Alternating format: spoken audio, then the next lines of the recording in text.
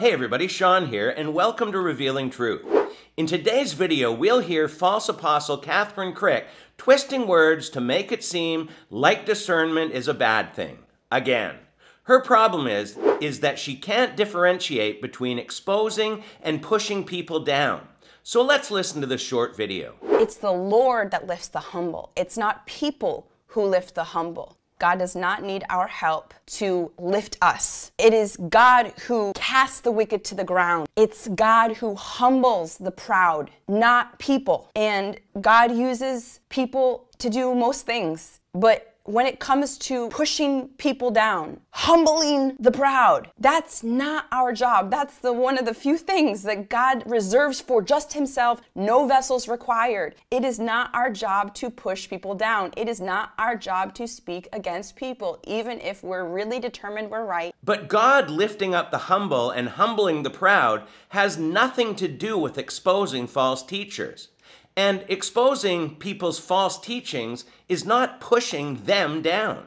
Even if we are right, it's just not our job. God does not need our help. The big reasoning why many people do talk about servants of God is that, for one, maybe they really believe a person is wrong, a person is false, and they themselves are like, they need to be pushed down. I need to do something about this. Once again, if someone is false and leading people astray, it's got nothing to do with pushing them down. It's about exposing error that's leading people astray. And they think that God is sleeping and God needs them to do it, to push the person down. What? We think God's sleeping, so we need to push that person down?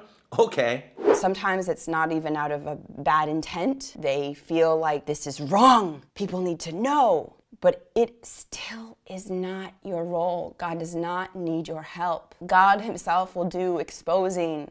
The Bible says, my sheep know my voice. This is yet another take on the last video we did about her deflecting criticism.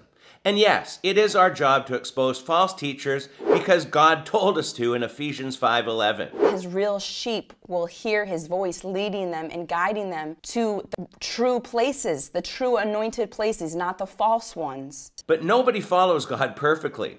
We are in a spiritual battle and can be deceived. All I know is that if Kathryn is having to make so many videos trying to label people that call out false teachers as being wrong, then she must be feeling the pressure from more than one source. She is money hungry, a false demon slayer, a false apostle, and a deceiver. And you can learn much more about her by watching videos in her playlist here on Revealing Truth. This video is not to push her down. This is to help you escape her many false teachings before it's too late. So with that being said, leave your comments below, and until next time, take care and God bless.